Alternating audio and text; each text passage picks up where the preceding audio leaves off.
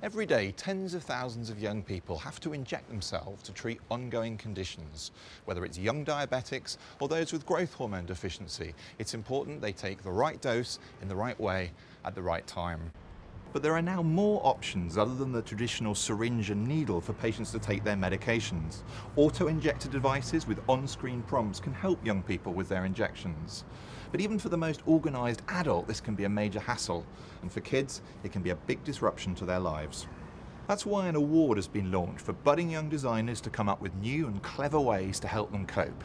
And I'm off to meet someone to find out what it's like having to inject every day.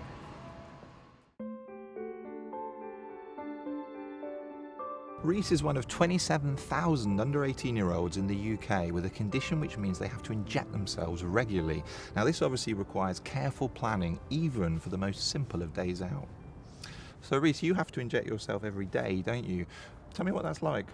When I started, it wasn't easy, it was pretty difficult. I bet it was. But when I got used to it, it's easier now.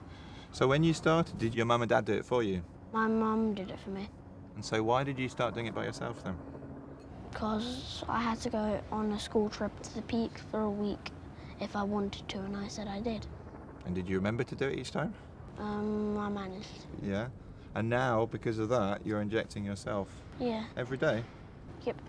So how does it affect your daily life, having to inject? Well, number one, having to remember it, and being able to remember what dose, and remember to put it back in the fridge. And the device that you use to inject yourself with, tell me about that. Is it easy to use? It's okay, but it could be better because when I inject myself, the button I have to press for the fluid to go in, that's a bit difficult to use. So the button is very stiff, yeah? It's just stiff, so I have to push it against my leg sometimes. What else isn't so good? Well, how fast the fluid comes out. And why does that matter? Because that's the thing that hurts most.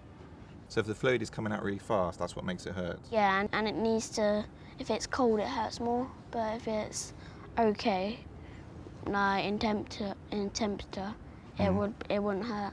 And these awards then for people to try and design a better injection device, do you think that's a good idea? A very good idea. It's a very good idea, it is.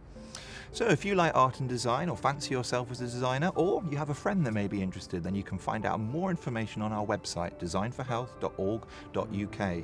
Our panel of judges, which consists of a product designer from the Royal College of Art, are ready and waiting for your entries. So get creative, get designing, and good luck.